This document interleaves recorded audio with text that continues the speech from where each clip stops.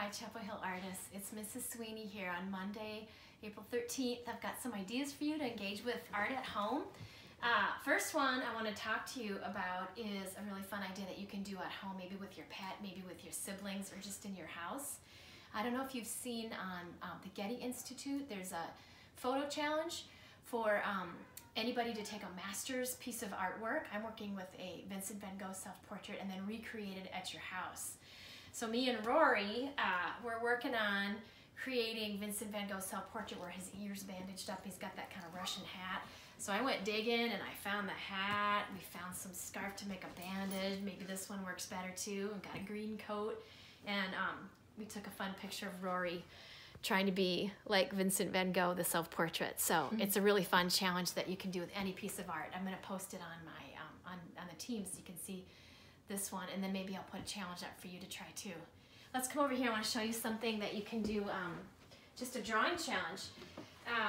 Some of my 2D students, or even in fourth grade, we did this, and this is just a great way to challenge your drawing skills. So I just found a picture from a magazine, got a cool looking Jeep, and I cut it in half. You can cut it this way or this way.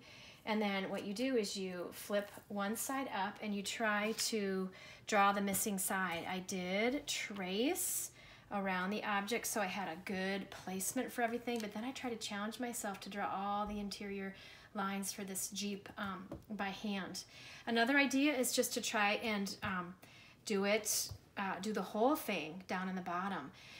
Markers work great, just even a pencil, colored pencils, really anything that you have at home would work for this. This is just a great drawing challenge, and you can do it with any picture that you want.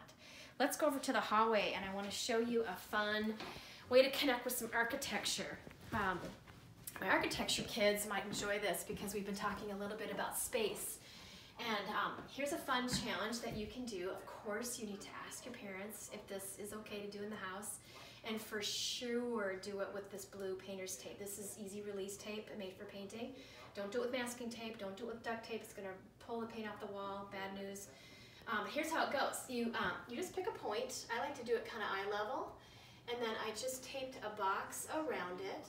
And then with the blue tape, you're going to make vanishing lines off the corners of the square, and you're always going to use this point to vanish everything that you do to this. So for instance, I just kind of eyeballed it, but I made this window. I can make another window over here, and I have to, maybe with a yardstick or just eyeballing, it always vanishes off to that point. It's called one point perspective. And you can make a very elaborate scene here with windows and doors. Again, everything relates to the one point in the middle. As you start to maybe build even some furniture into your space, you always want to remember that they have a point. It'll connect to a point in the plane on the bottom.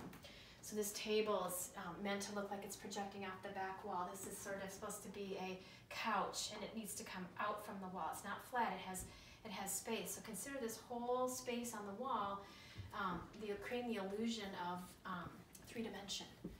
So that's one idea. Hello, Cole. Come on over here. I have a really neat challenge. My sister-in-law, Jennifer, actually made these for our whole family. I don't know if they've seen the patterns for the masks that you can make at home. I think the hardest thing to find is this elastic, but I've seen it done with even hair ties. She just brought over like 7 masks for our family to wear, and they're just really fun. And I'm going to start wearing mine because I think it's really something that we should start doing as we keep moving forward with this whole thing. And then lastly, I've got a fun cardboard challenge. And if you're in my 3D class, you're familiar with this project. I'm going to post some finished 3D projects that the kids did that turned out fantastic. So really, with any picture, and it works best with a picture of a person, a portrait. I have a picture of Tatum that I'm using here that I printed off the computer. That works too. But even a magazine picture, you just cut out the image, and then what you do is you just start cutting the pieces apart. You want to separate the torso from the arms and the hair from the head. So I've kind of cut all these pieces apart. And then what I did is I have traced, oh, pardon me, let me take that back. I started before I cut it out, my bad. I traced 2 layers of the whole portrait. So I did 2 layers, you can kind of see it here, 2 layers thick. And then I started to pull apart all the pieces of this like a puzzle. So here's her shirt, here's her head, and I cut each piece out of cardboard. This is a box that came from Amazon just yesterday, so I'm just using stuff around the house. The really great thing about cardboard is if you spray one of the sides, you can peel back and see that really cool corrugated pattern. So that was great texture to use for Tatum's hair. So I'm just building up this 3-dimensional or relief sculpture with cardboard. I could probably finish her face with a pencil, or I could even do every little piece in cardboard too. 3D students made some awesome examples, and I'm going to post some on the teams today.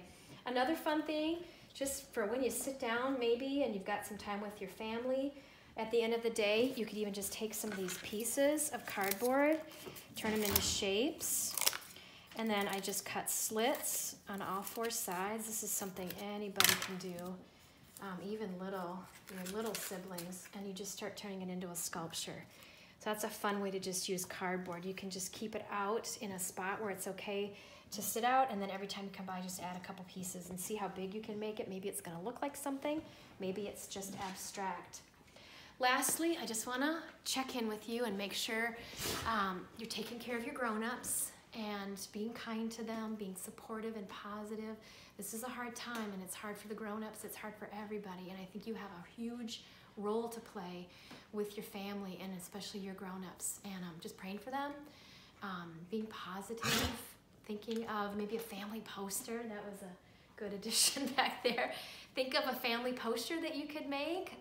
Sweeties, we kind of have some funny little sayings related to baseball, like "you got it," or "game ain't over until it's over," something like that. Just take a family saying and turn it into a poster. That's all for now. I'll have some more things maybe later this week or next week. Hope you're doing well. Thank you.